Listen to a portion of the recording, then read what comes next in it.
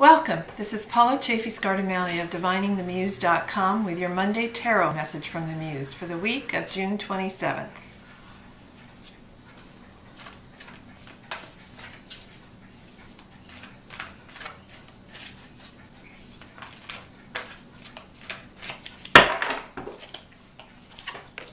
So your theme for this week is faith. This is a major arcana card. You usually see it in other decks as the Hierophant. You can see four male representatives of the four major faiths represented here: Buddhism and Hinduism and Judaism and Christianity. You can see this lovely column of light with all these different figures and characters on it. And the number 5. Of course, 5 is in the 4 suits is a number of challenge. And so here, when we face that challenge, we turn to the foundations and the wisdom and the faith that we have in order to meet them. So this week, your theme for the week is to have faith in your creative work. Have faith in the traditions of your creative work. Turn to that when you're feeling a little shaky, a little uncertain about whether you can do it, whether you should be doing it. Trust your creativity, trust the foundations of your craft. Your focus for the week is the 3 of Cups. So we've gone from this rather serious card to a much more fun, delightful, delighted card. The Cups is the element of water in the realm of heart, emotions, dreams, intuitions, and creativity. You can see the instruments in front of her. She's got lutes and other instruments, stringed instruments, the 3 cups in front of her. This is about celebrating. It's often, you'll see in other decks, 3 women together partying or collaborating.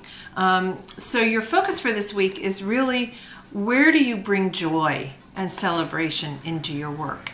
And how often do you celebrate your creativity? We get caught up in the serious aspect of it, of doing the work, of promoting it, of selling it, and so forth. But we can't do our creativity without joy. Where is the joy? Your action this week, back to a major arcana card. Not going to let us rest on our laurels. So here's the card Strength, the number 8 in the major arcana. You can see this very Amazonian-like woman with these 3 large cats around her. And you can see that the cats seem somewhat tame for their species. And the fact is that she doesn't need them in a cage. She doesn't need a whip and chain. She doesn't need anything except her touch. And that what that touch does with her light is convey the sense of inner strength, inner confidence, and inner knowing that she has, that keeps the cats in good relationship with her. So this week, act from the place of strength. Act from that place of inner confidence. Remember that Helen Reddy song, "I Am Woman, Hear Me Roar." It's that kind of thing, coming from that place of strength and knowing in your creative work. And then finally, when you do that, then you get the gift of the Queen of Coins. All right, so the Queen is the mistress or master of the element. Coins is the element of earth in the realm of home, health, and wealth. Anything you can touch, taste, or feel. Obviously money. So here we have the Queen, who's the master of the element of earth, of money, of home, of health, of beauty. And this is the reward you get. You are the master, the mistress of the element of earth, which means you're the master or mistress of not only creating and manifesting things in the physical realm, but then reaping the reward for the work that you do. So as we look at the story for this week, this is not a quiet story. It's not an easy story for the week. It's not even a busy story. It's not like you're busy creating this week so much as you are developing the inner aspect of yourself that allows you to do your creativity. First, come from that, be aware all week of that place of faith.